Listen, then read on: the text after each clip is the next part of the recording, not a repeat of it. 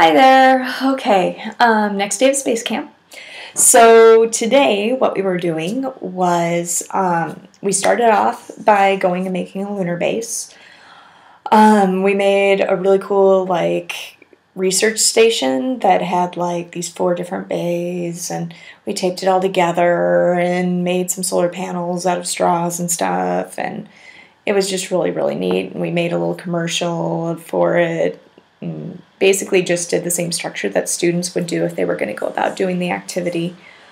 After that, we went to a lecture given by this one guy who was incredible. He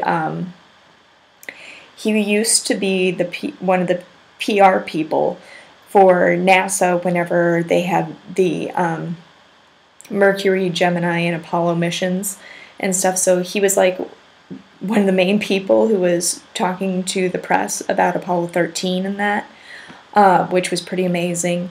He also was telling stories about the astronauts and things, and it wasn't like these oh, they were such wonderful people, sort of hero worship things.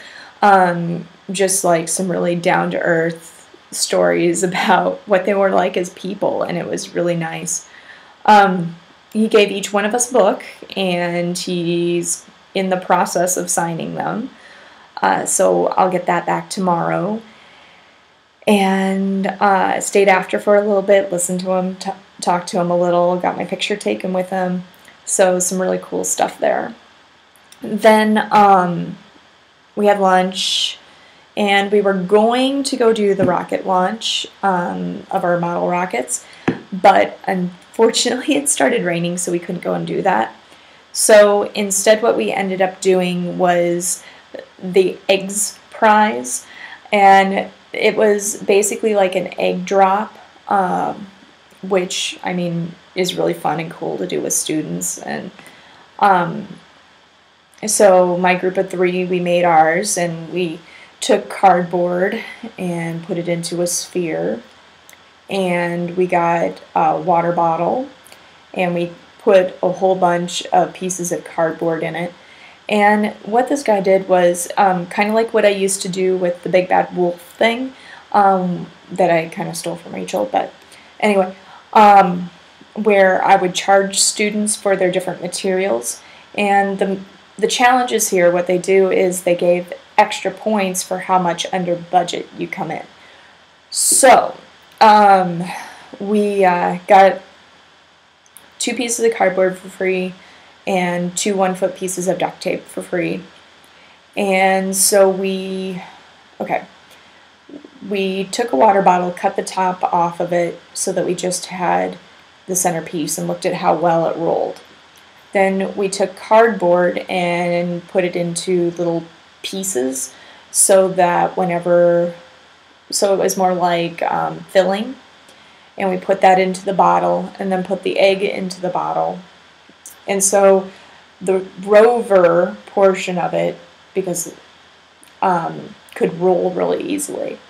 Then we took that rover portion, we took a piece of cardboard and put it around in a circle, blew up a balloon in the bottom of it, blew up a balloon in the top of it, and locked the egg in there at a diagonal so that the balloons would act as shock absorption. We weighted the bottom so it would fall so that the bottom was at the bottom. And Deborah had a good idea to put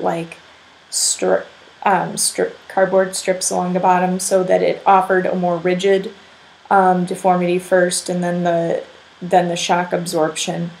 And so we dropped it off the 2nd story. It hit, egg stayed fine. So we got to take out our rover, and then we put it on a ramp.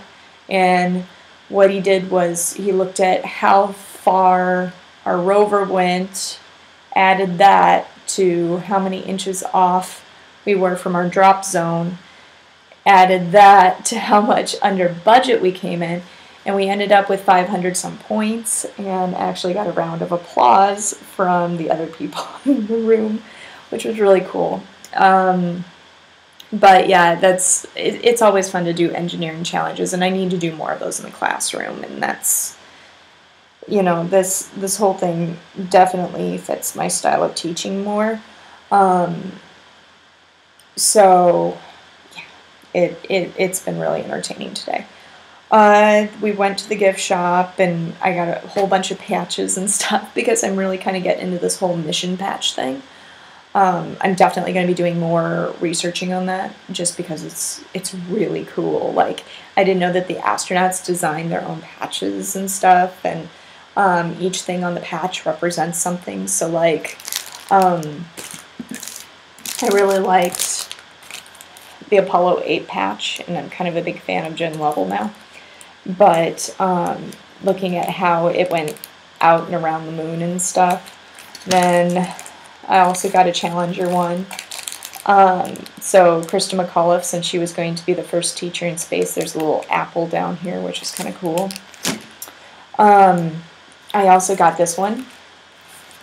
That is Barbara Morgan. She was the first teacher in space, and that's what this symbolizes right here, is this little flame. This little star with a halo that represents astronauts and stuff, and you can see the shuttle.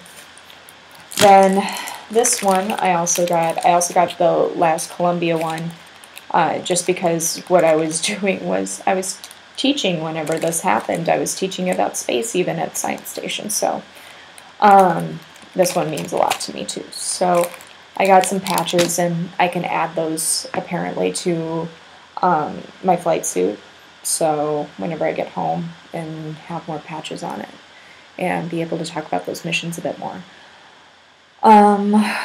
What else did we do? We went to Space Junk at the IMAX, and then our instructor, Shayna, she gave us an awesome tour of the rocket park, and she gave us all the background information on the different types of rockets and stuff, and I video recorded it so that, you know, I can play it for students and we can see how these different rockets came along, and what they look like, how large they are and stuff. We got to see the actual, like, Apollo 17 capsule, and that was just really cool. Got to see all the different astronaut stuff that went along with it. We got out 2 flight suits, well, not necessarily flight suits, space suits, and got to actually feel them and interact with them and see how heavy they were and stuff. And tomorrow, supposedly, we're going to get out some astronaut gloves, which are pretty cool. Got to walk across, like, one of those actual launch towers.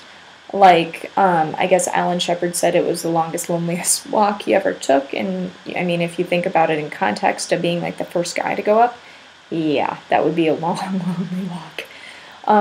But he walked across that, and the towers were actually, one of the real towers was actually there.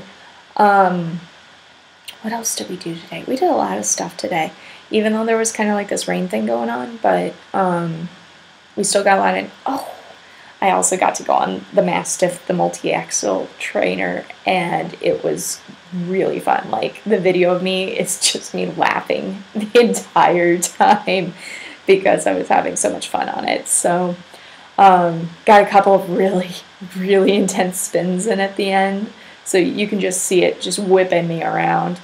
And tomorrow we're going to go back to that, and I'll get a chance to go on the moon lander thing. So I'll end this again with thank you so much, Rockwell Collins. I'm having a blast. I'm learning a lot.